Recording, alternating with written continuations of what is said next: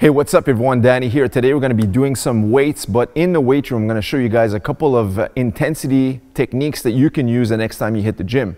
So we're going to talk about certain things you can do using barbells, dumbbells. Actually, the intensity makers that we're going to talk about today are applicable to almost any sort of weightlifting exercise you wish to do. So let's get started.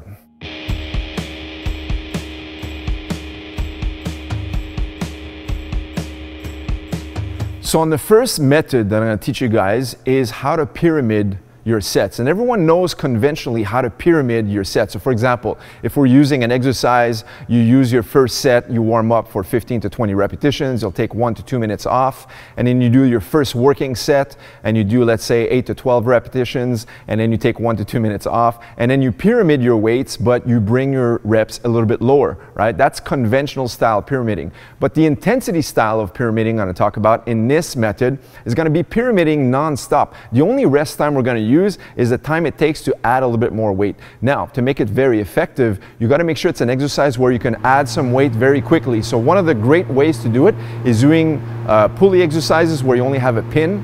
That's a quick way, or a single exercise where it's just like what we're going to do today, which is going to be the T-bar row for your back. It's a pulling movement, and all we're going to do is keep on slapping some extra plates on for every set. So the way it's going to work is we're going to start to do the first set, and we're going to do higher reps, like let's say 15 reps.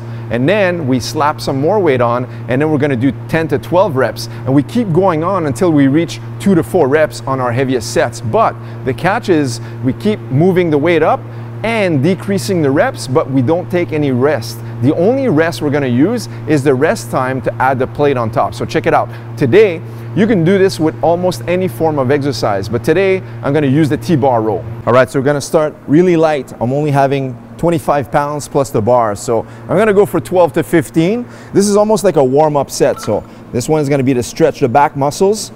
Like I said, you can use this on any type of exercise, but I find the T-bar row is just an exercise I want to hit today, but the T-bar row is a quick method to just keep on adding some weight, as you'll see, as we go consecutively set to set.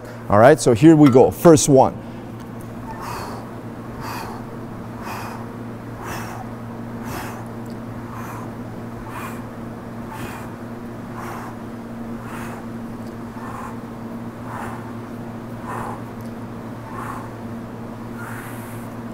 Perfect. See, that one was really easy. Now I'm going to grab some weights. I'm going to slap on more. So we're doubling the amount here, 25 plus another 25-pound plate. So now we have 50 on the bar plus the bar, which is 45. And now, see, that's only like 10 seconds. And I'm hitting my second set right now. And I'm going to go for lower reps, 10 to 12.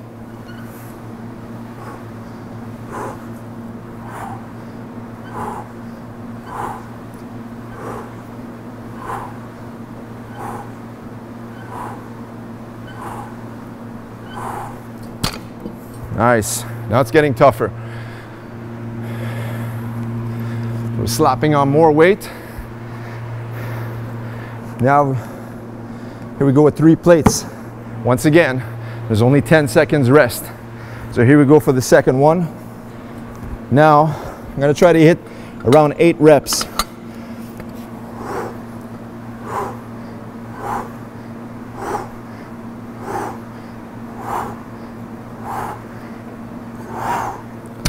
Nice. So see, that's the third set. Now it's starting to hurt. And here we go. Set number 4. Once again, that's about 10 seconds pause. Now we're going to try for about 6 reps. 6 reps on the 4th set. It's getting challenging.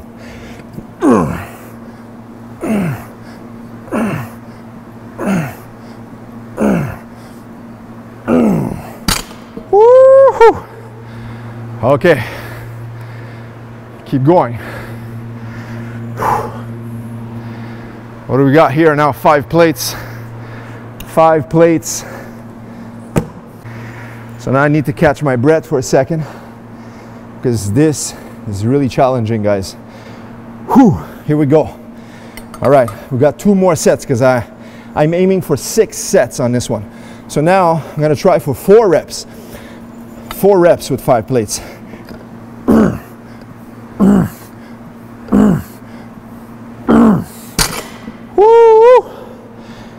Okay, now one more set to go, and this last set is going to be the hardest one. Oh, because now we're going to push for 2 reps. Now make sure that you always warm up. My last set is going to be the most challenging one. Now I'm pulling for 2 reps. This is really the strength set. Here we go.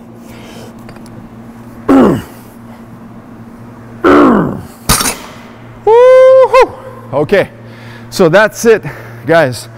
The pyramid cycle, the pyramid cycle works as such. First set, nice and light. Hit 15 reps. Grab another plate, slap on extra weight. Doesn't need to be much. And then lower the reps slowly, increase the weight. The only rest time you'll have between sets is not to chit chat with your buddy at the gym or check your smartphone. That's not called weight training, guys. You want to improve your results? Be serious, all right? Now I'm actually shooting to show you guys how I like to do things. But when I train solo, and especially when I used to, I would always have my headphones on. It was tunnel vision. So we don't just train for fun. We're trained to improve ourselves. This is the first concept. Okay, let's go to the next concept. This one I want to talk about doing negative reps. So what are negative reps? Well, just like the word says so, what we're going to do now is on any exercise, you hold it for a count of 3 to 4, even 5 seconds on the negative portion of your repetition. So for example, if you're doing a pulling movements, the negative is when you come back from the pull. If you're doing a pressing movement, now the negative is on the lowering portion. Now I'm going to showcase on the bench press. All right, so when I'm going to push up, it's going to explode, and now I'm going to slowly resist the negative repetition on the bench press for about a 4 count and then explode back up. Now there's 2 ways of doing this. The way I'm going to show it today, because I don't have a spotter, so I'm going to explode back up, so I'm going to use a very light weight. Okay, so I only have 95 pounds on the bar, but in reality, you would have a spotter or a training partner to do negative reps to always watch you, because on the negative rep, you want someone pulling the bar back up to the starting position and you're only resisting on the way down, and then someone helps you bring the weight back up. So you're not necessarily pressing it. So in reality, you're going to be able to use a little more weight than your conventional exercise. So I'm going to show the negative reps.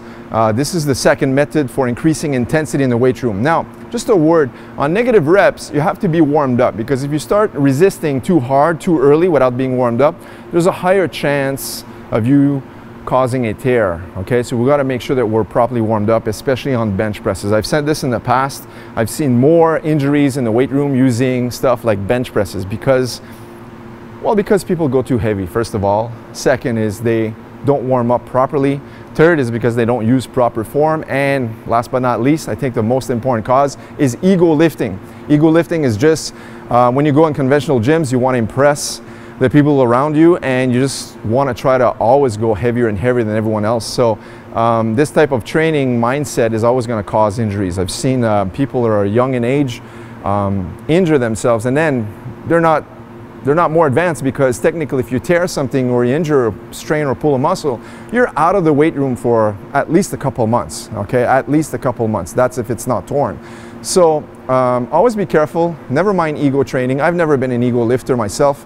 I couldn't care less who was watching and what they thought of my lifting. I couldn't care less, right? So it was all about the results. So I'm going to show you how we do a set of negative repetitions. Check it out. So like I said, usually I'd have a spotter unrack the bar for me. And now here we go. This is my first negative repetition. I'm going to lower slowly in a controlled fashion. 1, 2, 3, 4, and even a 5 count. Once I reach here, I'd explode back up. Now, if you're alone, you want to make sure you're using a lightweight such as I am today. So 1, 2, 3, 4, 5, and explode back up. Now, if you're using heavier weight, you want to make sure your spotter is actually the one bringing the weight back up for you. 1, 2, 3, 4, 5, and press up. And I'll continue finishing this set.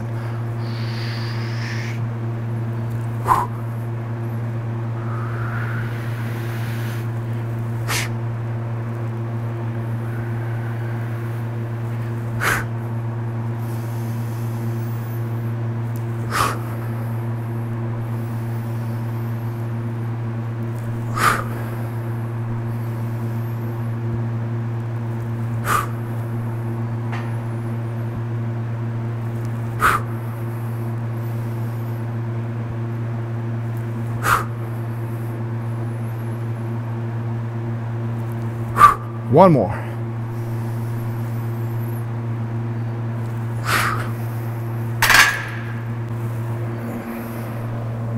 So there you have it, negative reps. Second method to increase intensity in the weight room. So try it out, guys. All right, so the next training method to increase intensity, I'm going to talk about forced reps. Forced repetitions are, once again, just as the name says it, you're actually going to complete your set by doing the prescribed number of repetitions. So you can do this on any exercise, but once again, make sure you have a spotter. Because I'm alone, I'm going to use an exercise for the shoulders, and I'm going to use dumbbells. So everyone has dumbbells at home. Now, I'm going to do my dumbbell presses for my shoulders, and what you're going to do is you're going to aim for the reps on your set. So for example, if your plan goes for 8 to 10 reps, complete your 8 to 10 reps, but usually you'll fail after the 9th or 10th. And that's where you increase the intensity by adding 3, 4, even 5 forced reps. Okay, the forced reps are going to be like you're really struggling to get the weight back up. So I'm going to demonstrate with the dumbbell press. I'm not going to go super heavy. I'm just going to show you guys how the set entails, but imagine that on the 10th rep, you can't move the 11th, 12th, and 13th rep to complete those real repetitions. So what we're going to do is we're going to really force the reps where the weight's going to seem extremely heavy and you have a hard time completing the reps, but that's the intensity measure, is we're going to push through that threshold and add a few more reps onto the set. Okay, now on the negative reps we did earlier, this one here, you'd have a spotter. Same thing on your forced reps. You got to be very careful, because usually if you start to force your rep but you really get stuck, you have no one to help you if you're alone. So always make sure you have a spotter and train very smart. Okay, and if you're alone, use an exercise on the forced rep that you know you're not going to injure yourself if you fail. Okay, so check it out. So here we go. I use the dumbbell press. And now I'm going to start my set. 1, 2, 3, 4. These are full reps. 5, 6, 7, 8, 9, and 10. Now I could keep going, but imagine this is where we fail, right? So we go 1, and that's our 10th and final rep. And now I would want to stop my set here, but I keep going. And that's where it starts to get very tough. And that would be the 11th rep. And you're forcing the rep. That's the 12th rep.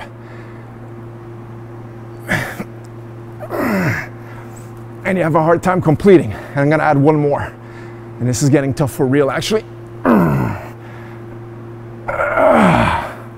Nice. So here we go. So that is how we do forced reps. Now, I was just simulating. But as I was doing the set, it actually got tough for real. But usually you're going to do that set, and where you fail, you want to make sure you add a few reps, maybe 3 or 4, without a spot where you really force that rep. And once again, I'll say it again, I know I'm repeating myself. Anyone watching this, don't just go crazy in the weight room and injure yourself. Okay, forced reps. These intensity methods actually should always be advanced. So people who have experience training with weights should use these techniques. Okay, as a personal trainer, I've implemented these types of training styles to people that I've helped out throughout the years, and I've used them myself. I know they're very effective, and they change the monotony of always using conventional sets in the weight room. Okay, so that's the next method. Okay, so on the next intensity method we're going to use is what I call partial reps. Now, this one I usually coach people to do it only when they're more seasoned, okay? Because a lot of youngsters, when they're starting out, once again, they try to impress people in the gym and add more and more and more weight all the time, and that's where injuries occur, and they don't have proper form. Now, partial reps almost looks like you're cheating the reps, okay? So, as the name implies, we're doing only half of the rep. So, I'm gonna use the incline barbell press to demonstrate how we can do it, but once again, just like any other strategy or methods that I've explained all up till now, you can use these methods on almost any form of exercise. So I'm going to use an exercise to work the upper portion of the chest, the inclined barbell press. And now, just for demonstration, I'm using only 95 pounds, 25 plates on each side, very light. Usually when I do these types of methods, I have my training partner, which is my wife or my son, training with me, or if I was in a gym back in the day, I had a good training partner I could rely on, that I know they're there if I fail. Because once you get to partial reps, you're not just going to do the partial reps. Almost like the negative you're gonna do the sets that you're supposed to do on your training program. So let's say, for example, your program calls for 3 sets of 8 to 10 reps. You would want to complete those 8 to 10 reps, but what you're gonna do is you're gonna keep on repping for additional partial reps, okay? So the way it's gonna work here is we're actually gonna start pressing, and if I fail at 8 or 10, that's when I keep going the partial reps. I'm using very lightweight, once again, because I don't have a spotter here, I'm alone, but you'll get the gist of it, okay? So here we go. So on the incline barbell, someone would help you unrack it, and here we go for our regular set. 1, 2, 3, 4, 5, 6, 7, 8, 9, and 10. Now, on the 10th rep is where I would have almost failed, right? This is where I would want to rack it. Now, having a good spotter, I'm going to add some partial reps, and it's going to look like this. Now, on the 11, 12, 13, 14, 15, 16, 17, 18, 19, 20. Now, I've actually added 10 extra reps for the partials, but in reality, having a heavier set of weights, I would have failed after 3, 4, maximum 5 partial reps. Okay, and you also have a spotter just in case you fail and you get stuck. Okay, so this is another method that's great for increasing intensity. The partial reps is almost like forced negatives, it's the same effect. And this is a great way to increase blood volume in the muscle group you're working. If you're a bodybuilder, it's gonna add that growth on your muscle size, but if you're just looking for strength training as an athlete, this is also a really good method to increase strength on some of the compound exercises such as barbells, all right? So that's the next one. All right, so the next training intensity method I'm gonna talk about is using trisets. A lot of people know how to superset. So supersetting is just putting 2 exercises back to back without resting. So for example, let's say you're doing a squat, and once you're done, you rack your barbell, and right away you go to a leg extension or maybe another exercise such as the leg press or lunges, okay? If you're doing barbell curls, right away you drop your barbell and then you would superset with a dumbbell curl. Now, for the purpose of this one, we're going to talk about trisets. So as the name implies, it's 3 sets or 3 exercises basically, but triset, using 3 sets back to back, but 3 different exercises. So just for the demo, since I'm already on the incline bench, I'm going to talk about using the incline barbell as you would be repping your set. So let's say, for example, I'm going to rep out 10 repetitions on the incline barbell press. Immediately once I rack, I'm going to grab some dumbbells, and now I'm going to do dumbbell presses, but now I'm going to flatten the bench or change the angle of the exercise. And immediately after, I'm going to bring the incline bench back up. I'm going to finish with dumbbell incline flies to get a nice stretch. So you see how 3 exercises back to back. So 10, 10, and 10, and then you would rest and restart the process over for, let's say, 3 or 4 sets. So this is another great way to increase the intensity. Usually we'd have, like, you know, let's say 3 exercises. You do a set, you take a rest, you do a set, you take a rest, and so on and so forth for a duration of 3 or 4 exercises, 3 to 4 sets each, which would take about 30 to 45 minutes, depending on how many sets and how much rest time you're doing. Now, by using the trisetting method, you can slam a very quick and very intense workout for a muscle group within 15 to 25 minutes, right? So you really compress the time and really increase the intensity. Now, all of these intensity methods, they're great, but you can't use them all the time, okay? These are great to, number one, prevent boredom. Okay, when you're bored and you know, using the same type of exercise program, it creates variety and it motivates you to stick to a program a little bit longer than you go back to your conventional training program after maybe 1 or 2 weeks of this. And another way is just stick with your regular plan, but just throw in a few of these intensity methods that I'm talking about today. Just try one. Every time you hit a workout, just try one of them, right? So this one is going to be the tricep, and demonstrate starting now. So here we go. Now, just for demo purposes, very lightweight, once again, because this is not the full-fledged workout, and I don't have a spotter, so I'm just gonna use a lightweight here. So now, I would go do my first set, which is the incline barbell. So 1, 2, 3, 4, 5, 6, 7, 8, 9, and 10. Now, usually on this one, would be heavier, and this is where I would fail on the 10th rep. I'm gonna grab some dumbbells. Actually, my bad. I'm actually gonna flatten the bench just first. So see, this is the only rest time you would have. It's just enough time to change the angle of your equipment, but you're not going far. So this is about 10 seconds. Now I'm gonna use the dumbbells. Now I've just changed the angle and I'm gonna go to a flat bench dumbbell press. 1, 2, 3, 4, 5, 6, 7, 8, 9, and 10.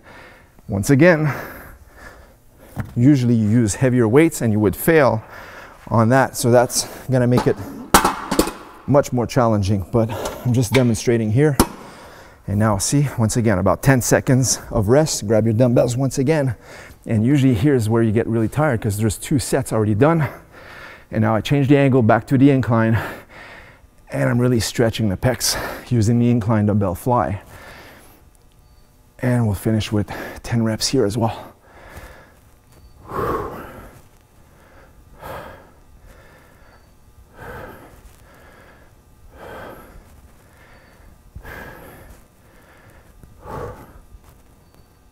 And 10. All right. So there you have it. Training intensity methods.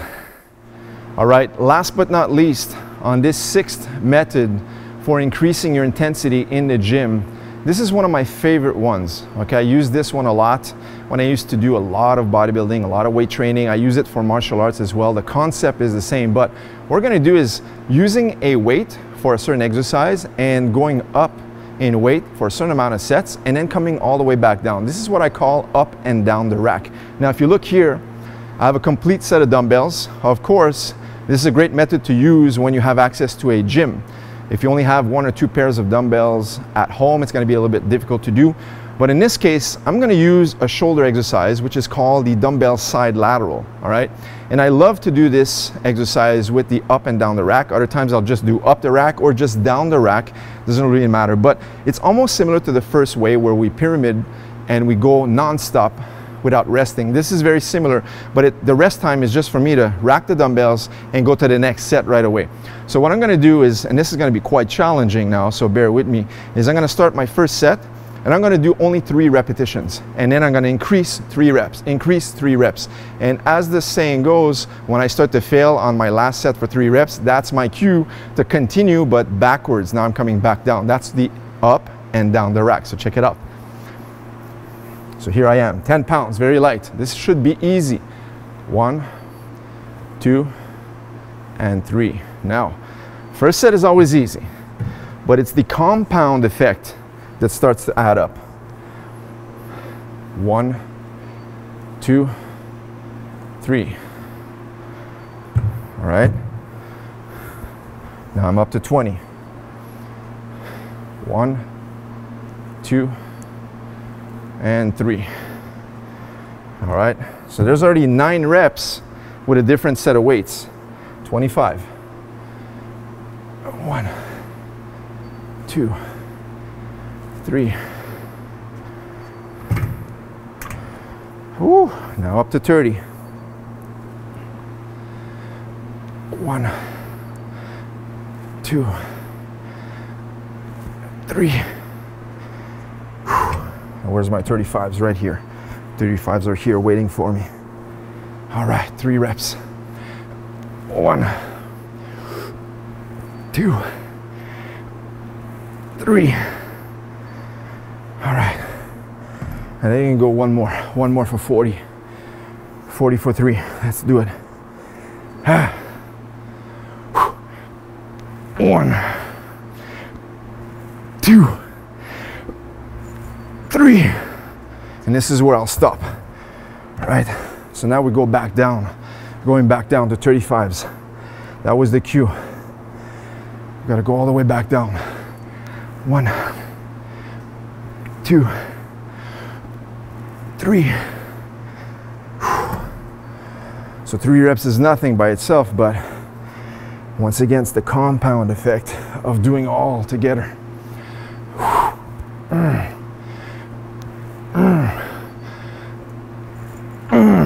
All right, keep it up. Shoulders on fire. Back down to 25s. 1, 2, and 3. And you'll feel like the lighter weights you started with, it's almost like they're heavier. Heavier, of course, than the first set. All right, we're almost there. 1, 2, and 3. Okay, 2 more. So I started with the 10s, down to the 15s now. 1, 2, and 3. 1 more to go. Woo! Last set, last set. This is where I started. 10s. 1, 2, and 3. Whew. So there you have it. Up and down the rack. It's 3 reps. You can do this for dumbbell curls. You can do them for shoulder presses. You can do them on chest exercises. You can do goblet squats for your legs. It doesn't matter. But like I said, I use the shoulders just because in this workout, I'm trying to hit different body parts to do a quick workout for the full body today. But the side lateral is a really good way to go up and down the rack and get a quick set. These exercise methods are super effective if you're pressed for time and you just want to get a quick workout in, but as intense as possible. So try it out, guys. I promise you, this was tough. So there you have it, guys. These are 6 different intensity methods you can use to increase the intensity in the weight training section of your training programs. Now, use these sparingly. Like I said earlier, always make sure that you just incorporate 1 at a time, 1 per workout, or if you want to try them all, just do them at least when you're only training 1 muscle group, because these will take a lot out of you. And what happens is when you try to increase the intensity and you're not used to it, not only do you get too sore and you can't work out, and then your form gets loose, you might cause injuries, like I said earlier. So there's something else too that you got to consider is your nervous system. A lot of times people don't consider that is not only is your body get fatigued, your nervous system, when it takes a hit, when it takes a shock, actually you start to break down further, not only physically but mentally. And then you start to wonder why you're always tired and you don't have that energy to hit the gym. And that's because you're not used to certain intensities, physical intensities of working out, all right? So always use these sparingly. I'm just giving it out there so some of the viewers that like to get some new ideas for working out. So if you have access to a gym, if you have a gym at home, in your garage, in your basement, use these. Once again, they can even be applied, certain methods, with some body weight or elastic band workouts, okay? I'm using them in the weight room. These are just intensity methods that I used to use a lot when I used to train a lot more. And I used to use these supersets, trisets, force reps, negatives, all these. And like I said, my favorite one was the up and down the rack. That's a real burner. So guys, I hope you enjoyed. If you have any questions, leave them in the comment section below. Don't forget to subscribe to this channel for more workouts and training ideas just like this one. Give us a like and I'll catch you in the next intensity video. Take care. Whoosh.